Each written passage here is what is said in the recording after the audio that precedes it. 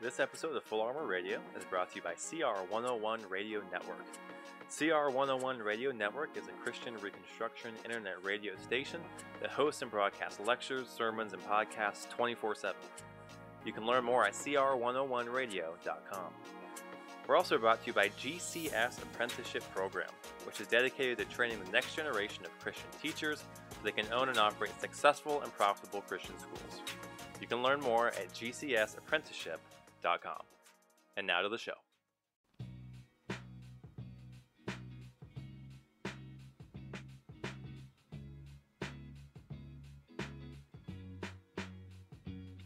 Hello and welcome to Full Armor Radio. I'm your host, John O'Rourke. It's good to be back with you. Today I'll be continuing a little series I started doing a few weeks ago on pragmatism in various areas of life. Last time we did pragmatism in worship, talking about the regulative principle of worship and how it's important to make sure our worship is according to the revealed will of God in the Bible. So you can check that out on YouTube or on your favorite podcast streaming service, Pragmatism in Worship. But today we're going to be talking about pragmatism in evangelism. We'll be talking about how people have dumbed down the gospel or have taken upon themselves to invent new strategies that are not in Scripture on how to, quote-unquote, evangelize. And one of the major things I wanted to talk about today is the idea of the altar call, or even the altar call / sinner's prayer, that whole thing, which is very, very common in churches. I want to show a couple of videos of altar calls and also just share a story or two of my experience with such things. So first things first, let's talk about real quick, what is an altar call? Well, an altar call essentially is something that usually happens at the end of church services where the preacher will be up in the front and he will tell everybody to bow their heads and close their eyes, and then he'll say, if you want to accept Jesus into your heart today, raise your hands or come down, walk the aisle, come down to the altar before me, and we'll pray together, and boom, there you are, saved. You can tally up at the end of a service how many people raise their hands or how many people walk the aisle, and boom, you got people who are saved, people who, quote-unquote, accepted Jesus into their heart, which I would object to such language, but nevertheless, that's the way that they oftentimes phrase it. So before we get into this seriously, I wanted to first start off by having a little bit of fun. This is one of my favorite videos of an altar call because it's so bad. It makes me laugh. It's so cringy. So here's the worst altar call ever.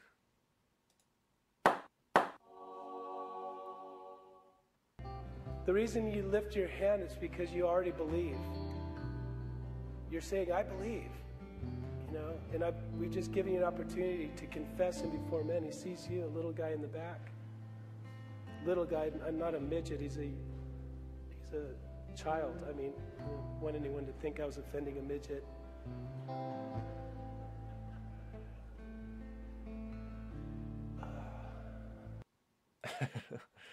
Woo! Yeah. That last bit's the best. Yeah. So that's probably the worst thing that could happen, but that's not really a good example of what an altar call usually looks like. Gotta feel kind of bad for that guy. Just another reason not to do altar calls, right there. But here's one. Here's one from T.D. Jakes, and you maybe you've heard of T.D. Jakes. He's really a false teacher, but this altar call here is really no different than what you would get in your average evangelical, church service thing. So here's the last part of one of his altar calls. Here's T.D. Jakes. Listen, you don't have to leave this room without Jesus. Come on down to this aisle. Make a commitment to Christ. Not a casual acquaintance, a personal, intimate commitment to Christ right now. If there's one, come right now. Anybody? Anybody? Anybody?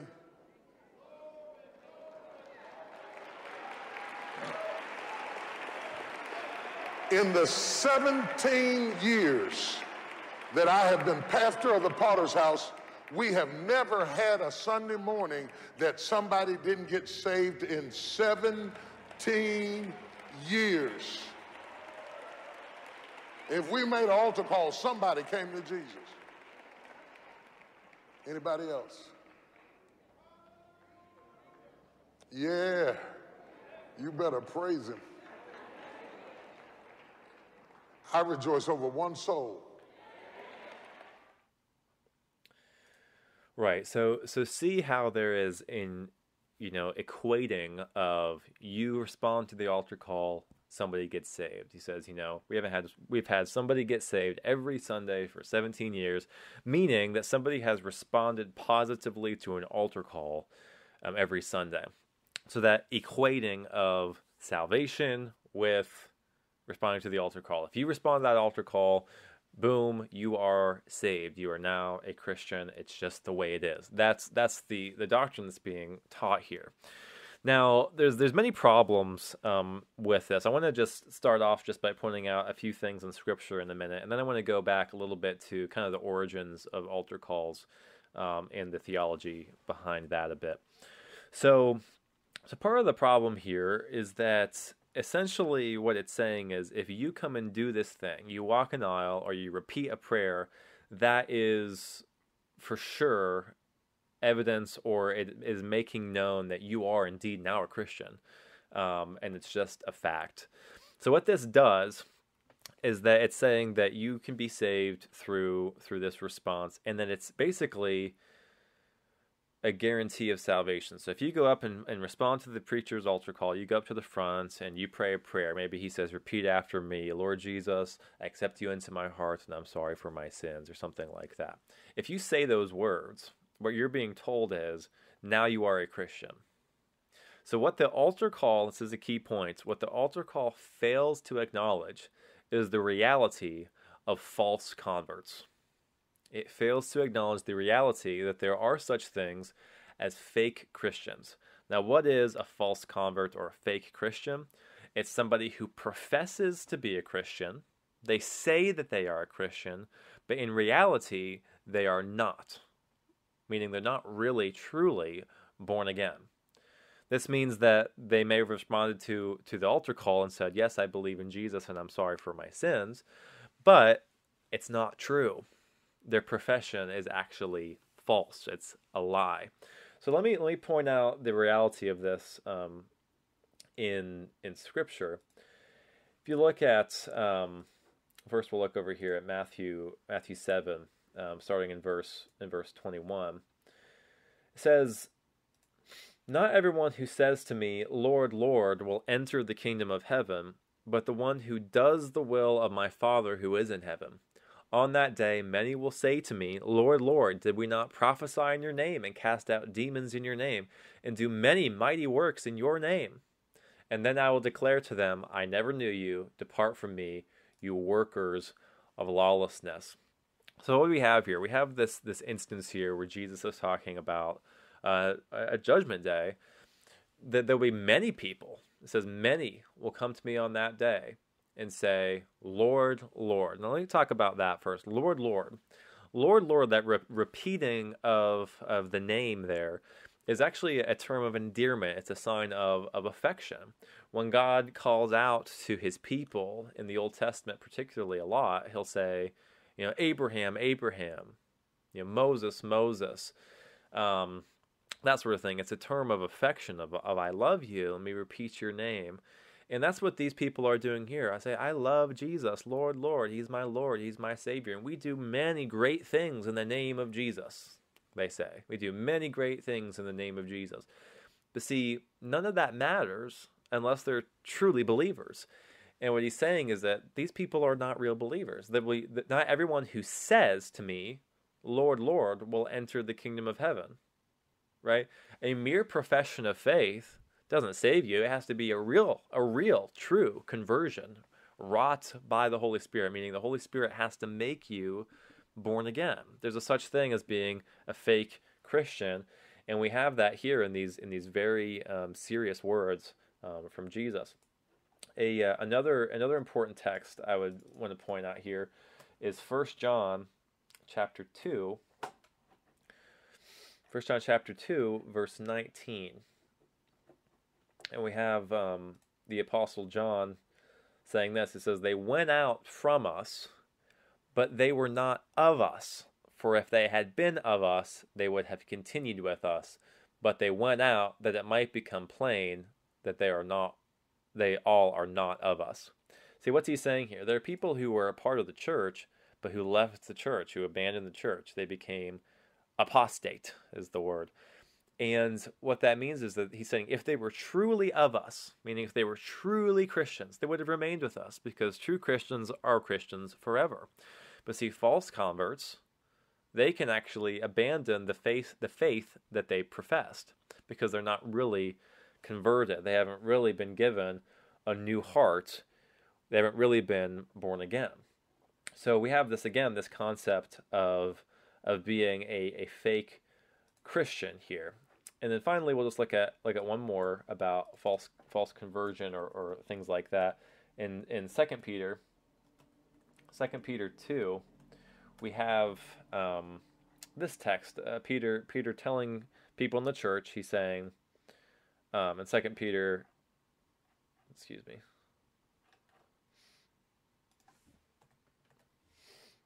2 Peter 1, 2 Peter 1, it says, "Therefore, brothers, be all the more diligent to confirm your calling and election, for if you practice these qualities, you will never fail." So there's this concept of making your calling and election sure, that we are to make sure that we are in the faith. We are to make sure that we are actually, truly part of God's people. Because there is such a thing as being a false convert, we need to make sure that we are actually saved. We need to beware of being, of making sure that we're testing ourselves, looking at ourselves and saying, "Am I really saved?" We should know. We should be able to test ourselves by biblical principles and things like that. And I won't be talking too much about assurance right now, how we can have assurance of salvation, but it's important that we strive for that, so we can know that we are saved. That's what he's saying to do here as well. He's saying, be more diligent to confirm your calling and election. Make sure that you're really a Christian. But what that implies is that there's such thing as a fake Christian, as those other texts did as well.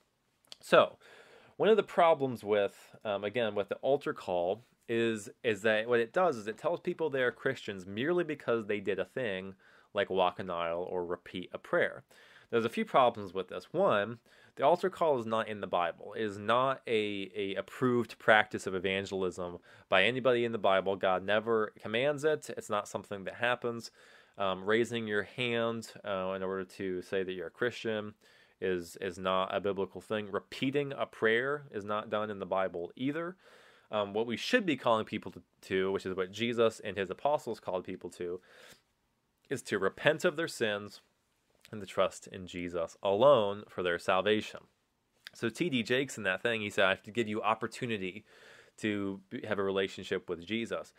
Well, he can't give people opportunity. Basically, what we're supposed to do is call people to repentance and faith, and they need to do that. They need to respond to that commandment of God to repent and to believe. Now, this is important, is that the sinner will never want to do that. Okay, the sinner in his natural state, apart from the special calling grace of God, effectual calling grace of God, he will never want to be saved. But we have to make his ears hear these words. You have to give him the gospel, call him to faith and repentance, and it's up to the Holy Spirit to convert a person. See, a man cannot convert himself. He must be born again, and the man has no control whether he was born or not the first time physically, and he also has no control about being born again, or born a second time, spiritually born from above, regenerated, being born again. He has no ability or desire to be born again. The Holy Spirit has to do that. But the Holy Spirit makes people born again through the gospel message. And part of the gospel message includes the call to repentance and faith in Christ alone. So that's what needs to be done. Instead of saying repeat a prayer and you're saved, say repent and believe and you'll be saved. See, that's what the Apostle Paul said to the Philippian jailer. The Philippian jailer said to him in Acts 17, "Sirs, what must I do to be saved?" And Paul says, "Believe on the Lord Jesus Christ and you will be saved, you and your household." You see, that's what we're supposed to call people to faith and repentance. Not saying walk an aisle and you're saved or repeat a prayer and you're saved. That can be very confusing for people, and it actually is very, very damaging. So this is another problem with the altar call, is that it manufactures false converts. It manufactures fake Christians. What I mean by that is that people say, well, I'm a Christian. I got saved when I was 12 because I walked an aisle and I repeated the prayer and I wrote my name in the back of my Bible and it says I got saved on January 15th, 2003 or whatever, and therefore I got saved. I've talked to people in evangelism who they think they're going to go to heaven because they're a good person, which is false. I asked them if they know what it means to be born again. They don't, so I explain it to them, and then I ask them, do you think you're born again? And they'll say, no, I don't think I'm born again. Okay, but get this. They'll say, well, then do you think that you're saved? And they'll say, yeah, I got saved when I was 9.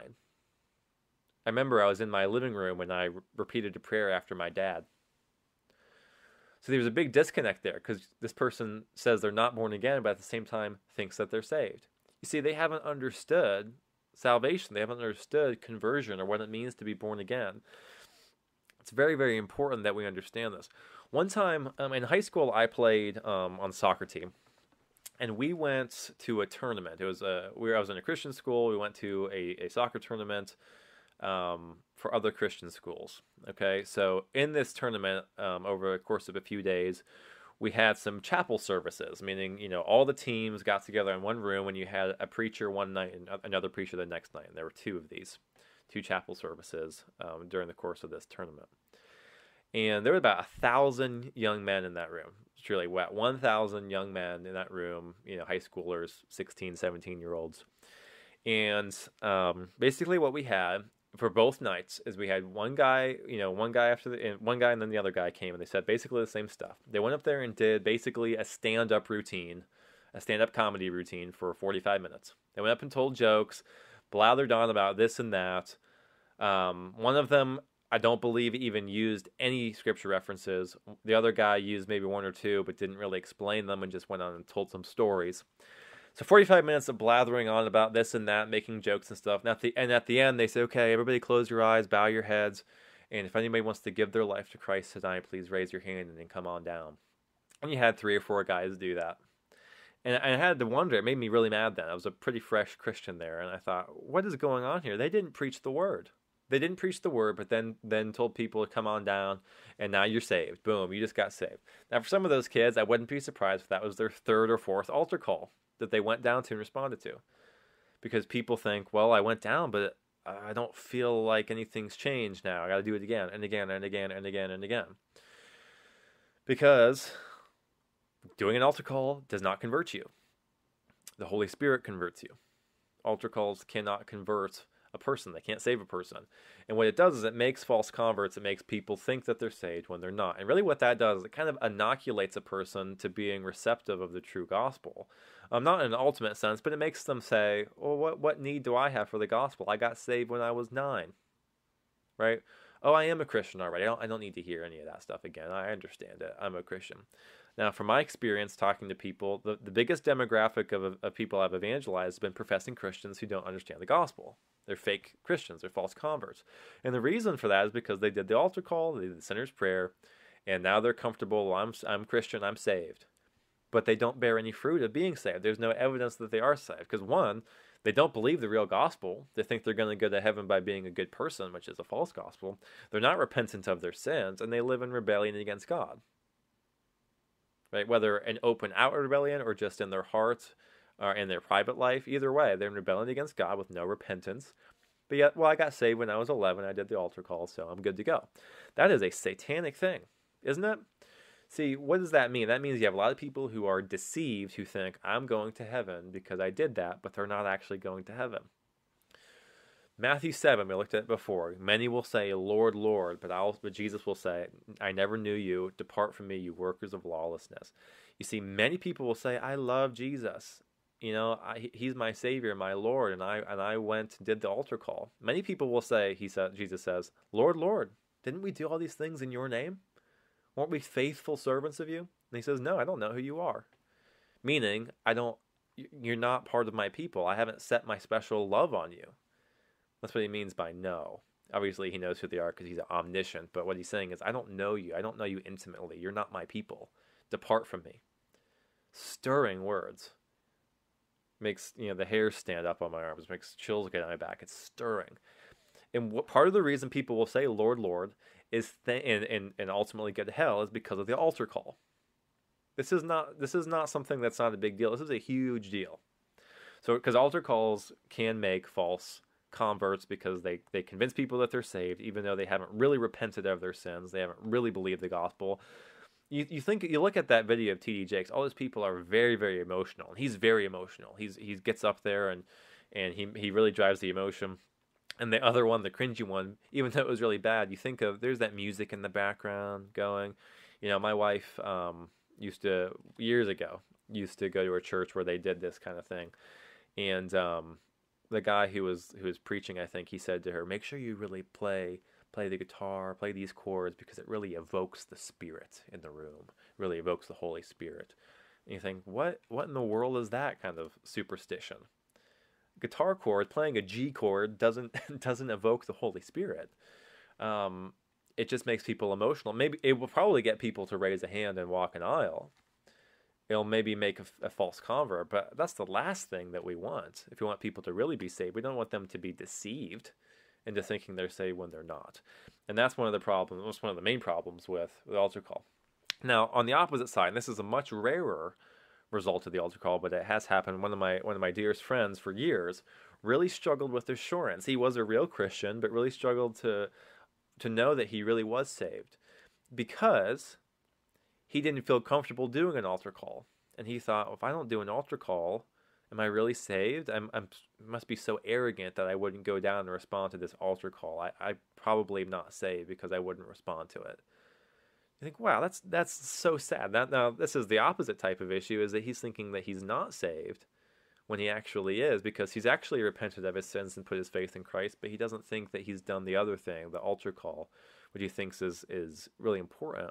He learned later on that it's not biblical and was freed from that burden. But you see how damaging this thing is? And that's what happens when man-made doctrines come into the church. This is not biblical at all. This is totally pragmatic. The idea of an altar call is essentially made to get the most number of people to profess to be Christians as possible. And then you can tally it up and say, look, this many people got saved. Like T.D. Jakes, we've had at least one person saved every single Sunday because they responded to the altar call. That's really, really bad. So I wanted to talk about a few things. The origins of the altar call really come from Charles Finney. And Charles Finney was a blatant false teacher, a total works righteousness teacher. I mean, what's interesting about this guy is that I've read some stuff from him, and he'll explain right away, talking about justification, talking about how we're made right before God, the gospel. He'll say, here's what some people believe, and he'll explain the gospel perfectly. And then he'll say, and here's why this is total garbage, and I'm going to refute it. So he understood the doctrine, he just hated it and rejected it. And it's very interesting to read that sort of thing. This is what Charles Finney said. He said, quote, without new methods, it's impossible that the church should succeed in gaining the attention of the world to the subject of religion. And before I get into these things, I would like to put a little plug in. These quotes and some of these questions I want to talk about here were put together from my friend and pastor Patrick Hines, and we actually have a video up that's put up just recently called Revival and Revivalism, which is on Patrick Hines, his podcast, the Bridwell Heights Pulpit Supplemental. I could probably link to that in the video. It's a good conversation. We talked about these very issues, but I want to talk a little bit about them here. And a little bit of a different context, just a few of these things. So anyway, Charles Finney said, without new methods, it's impossible that the church should succeed in gaining the attention of the world to the subject of religion. See, one thing that's the emphasis of people with this type of theology is that it's all about popularity. It's all about gaining the attention of carnal men who are unconverted, and trying to get them to come and be a part of your church services. Finney said, "Excitement's sufficient to induce men to conversion." See, that was his goal, is to have excitements in his services that were sufficient to induce men to conversion. And you think sounds kind of messed up, that excitements would induce men to conversion. Well, that's because Charles Finney's his doctrines of salvation was so bad, so backwards. He believed that man could save himself, that man could convert himself. So this idea, we can have excitement sufficient to induce men to conversion, as if the more spectacular and the more bells and whistles and entertaining or interesting a thing is, the more people are willing to be converted to Christ. See, what that is that it's actually idolatry. It's actually idolatry. If you come to Christ, quote unquote, for excitements and for pizzazz and bells and whistles, you're not coming to Christ at all. You're coming to your idols, which is excitement and pizzazz, etc., etc. Remember when Jesus fed the 5,000 in John 6, and then he crossed over the sea, and many of them followed him over there. He rebuked them, and he says, "You don't follow me because you saw the sign," and basically saying, not because you believe in me, because you saw the miracle I did. You followed me over here because you got a free meal, because your bellies were filled. You're coming to me for a free lunch instead of coming to me for me, coming to me for salvation. You see, and that's what the church does a lot today, is to get people to come into give their life to Christ, so to speak, but they attract them with carnal means. They attract them with what naturally appeals to man, with shows, light shows and concerts and things of that nature, exciting things that are naturally entertaining to an unbeliever, and then they throw a little Jesus in there and say, "Oh, come to Jesus now, raise your hand, walk an aisle," and people might do it because they've had their emotions lifted up. Maybe the music was really emotional or whatever. So Finney, this stuff comes from Charles Finney. This type of thing comes from Charles Finney and the so-called Second Great Awakening. So Finney saw by the end of his life that the multitudes who streamed forward for altar calls, which at that time was called the anxious bench, they were unchurched and deeply hostile to the truth. So he had all these people who allegedly became Christians, but then by the end of his life, he realized, well, a lot of these people are really unchurched and hostile to the Bible or to God's word. But no surprise there, because you've got people who are taught a false gospel, who are told they're Christians, and then they realize this is nothing. This is fake, because what they actually got was fake. They didn't get the real gospel. They didn't get real conversion. And they say, well, Charles Finney told me I was converted. He told me that I was a Christian, and but nothing's different about me. Nothing at all. So this stuff's just a bunch of baloney, right? And they went on and rejected everything just as they did before, because you can't make up conversion. You can't fake conversion. You can't. You can't really do it ultimately, because you won't be repentant of your sins unless the Holy Spirit really converts you. So, one question's raised: should we be pragmatic in our church work and evangelism? Patrick Hines had said, a Presbyterian church planter once told him, quote, "We're just going to try a bunch of different stuff on Sundays and see what works." And then Patrick said to him, "Well, how will you determine what works?" And he said, "If people start coming." See, to these type of people with this type of mindset, this Charles Finney type of mindset, the goal is, seats filled. That's the thing. People in the pews. That's all. That's how you gauge success. That's not the biblical way to gauge success. The biblical way to gauge success is if you are being faithful to God. Are you being faithful to His Word? If you are, the results are none of your business. How many people are saved is none of your business. I'm going to say that again. The only thing that matters is being faithful to God. How many people are saved by your faithful preaching is none of your business. What I mean by that is you can't save people. You can't save people. You can't make it happen. That's the work of God. Look at the book of Acts. Sometimes, boom, through Peter's preaching, thousands of people are saved. Later on, maybe Paul's preaching, you have a few. Many mock. Many say, oh, this guy's a babbler. But then Some people say, wow, yeah. Or some people may, that's interesting, or some people will actually be converted. Just maybe a handful here and there.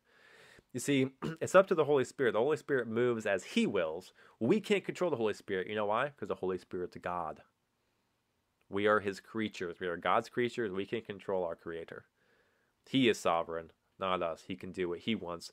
God sits in the heavens. He does whatever He pleases. Psalm 115:3 says.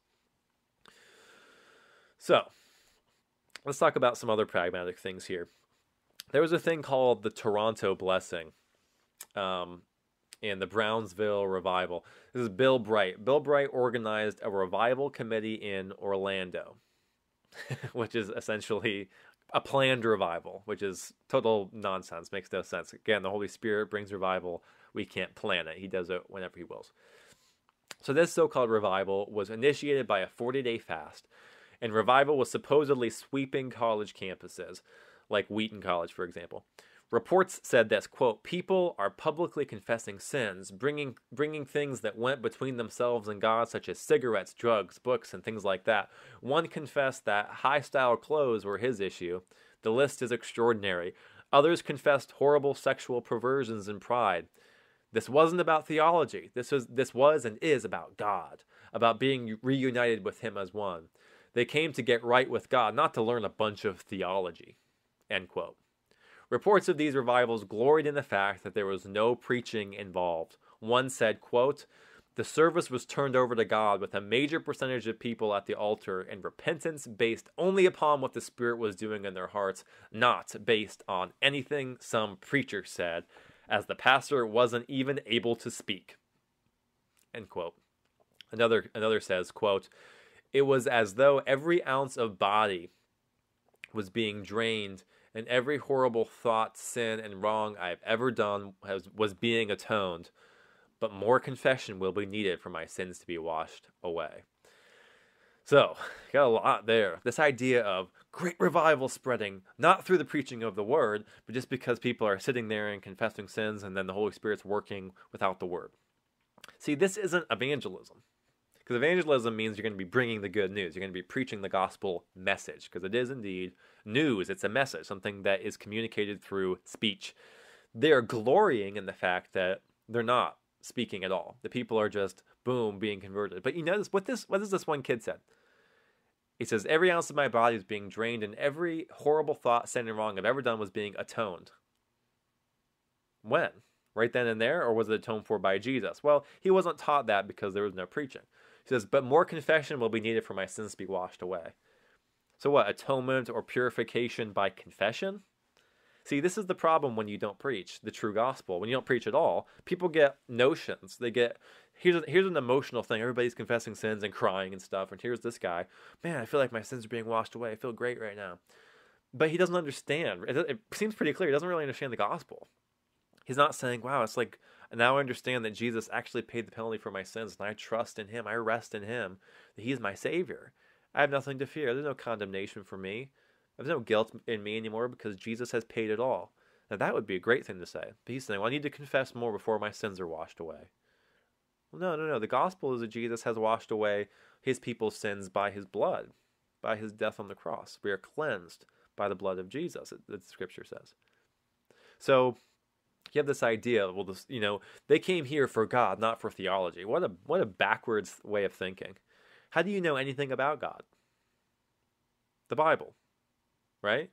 You know things by God from His general and special revelation, things He reveals in nature, which are a few things, and then specifically His special revelation in the Bible. If you know who God is, that's theology. Theology is about knowing who God is. And we need theology. It's basically saying we don't need the Bible. Well, God begs to differ. He gave us the Bible for a reason, and it is useful. 2 Timothy 3:16 says, all Scripture is God-breathed and is useful for teaching, rebuking, correcting, and for training in righteousness, that the man of God may be thoroughly equipped for every good work. So, I'd have to disagree with these guys like Bill Bright and so on and so forth, who are saying that you don't really need preaching for revival to happen. Revival happens through the preaching of the word, and the Holy Spirit regenerates people through that according to His will. So, Finney said this, going back to Charles Finney in the same line of thinking. He said, quote, "Instead of telling people to use the means of grace and to pray for a new heart, we called on them to make themselves a new heart and a new spirit and press the duty of instant surrender to God." You see, can man make himself a new heart? No. No, he cannot. Man cannot make himself a new heart. Let me pull up a text. Just came to mind. There's a text that really talks about this pretty plainly. It's talking about, if I can find it here. Yeah, Jeremiah 13, 23. "Can the Ethiopian change his skin or the leopard's his spot? Then also you can do good who are accustomed to doing evil." So that's a rhetorical question. Can the Ethiopian change his skin or the leopard his spots? The answer is no. Well, then you can't change your heart either, right? And this is why in Ezekiel 36, God says that he's going to have to give his people a new heart himself. Listen to this text, Ezekiel 36, 26. It says, "I will give you a new heart, and a new spirit I will put within you, and I will remove the heart of stone from your flesh and give you a heart of flesh. And I'll put my spirit within you and cause you to walk in my statutes and be careful to obey my rules." You see, God has to give us a new heart. We can't give ourselves a new heart. We can't convert ourselves. We must be born again, and we are born again by the Spirit, not by our own will. Many texts could be cited. John 3, which I'm referring to right now, says that, but John 1, that we are born not of the will of man, or not by our flesh or our blood, and so on and so forth, but by the will of God. We are born again. Very, very clear throughout Scripture. We can do nothing good. We need to be regenerated by the Spirit. So, Finney says we need to give ourselves new hearts. Well, it's the opposite. God has to give us new hearts, and we can't change ourselves at all.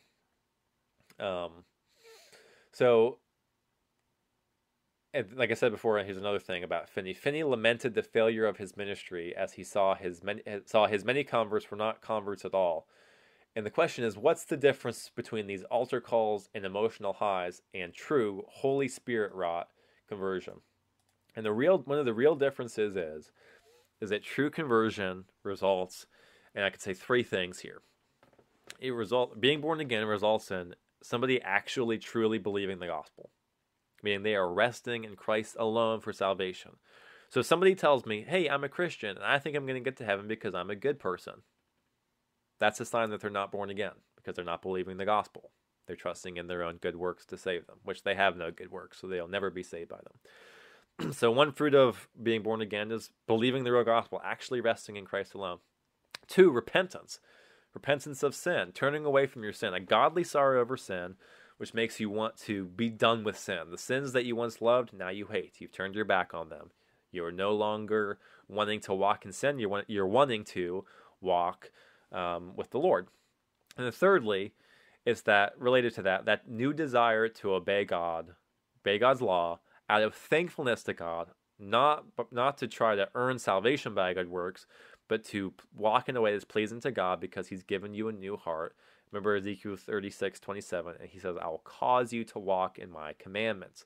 See, God gives us new desires, desire to do what's right, a desire to love righteousness. That's a result of real conversion. So those are the fruits. And Jesus said, you can know a person by their fruits, like you know a tree by its fruits. So if you go around walking around and you see a tree with apples growing on it, you see, well, look, there's apples on that tree. That means that's an apple tree.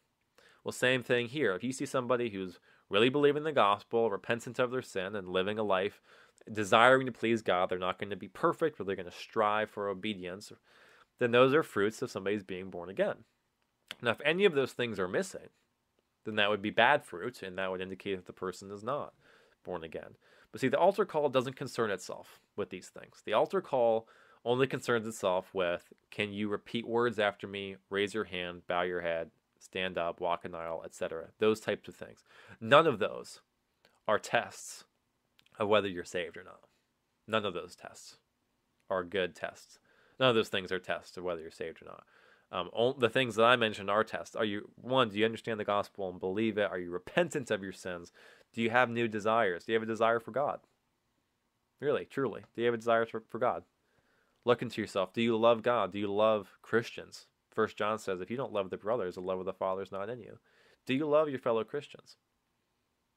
Do you have a desire to see the church be holy? Do you have a desire to be holy yourself? These are good tests. Read 1 John. That's the point of 1 John, so that you can know that you're saved. Read 1 John and go through those tests. See, the altar call ignores that and says, you're a Christian as long as you walk an aisle. And that is so damaging. And it's such an evil thing.